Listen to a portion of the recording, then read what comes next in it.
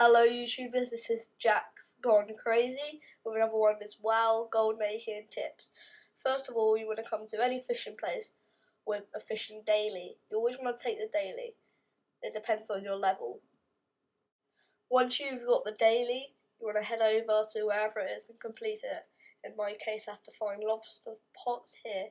And it said, watch out for the shark. So I was just like, okay, these sharks can't be that good. So then one started attacking me and I was like, oh my god, it's a skull. And then I kind of died, which was a bit of a fail. So then I headed back to get the lobster pots, and I figured out that they start to swim around, so if I time it right, I could possibly get them without getting killed again.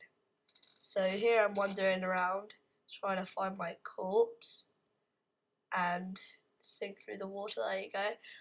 So I resurrect. The shark's gone around, the other way around, as you can see it's just swimming right there. Right now my computer's been a bit laggy and it won't let me swim in a straight line, so I kind of swim down while I'm swimming up at the same time. It's kind of weird. So anyway, I collect all the lobster pots. I need to get 8 of them, 8 or 6, can't remember. And once I get them, all you need to do is head back and hand in your fishing daily. So this is my last one coming up here. So right now I swim up. These fishing dailies take around about, depending on your level, 5 minutes maybe tops, and you get quite a lot of good stuff.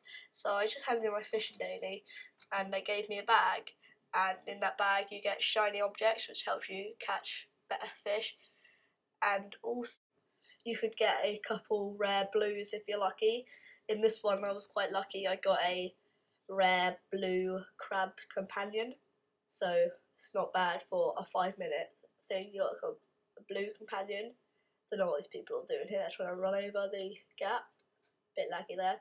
So once you've got the fishing shiny stuff, you want to start fishing and equip the shiny stuff onto your fishing rod, which helps you catch better fish and better things that sell for more.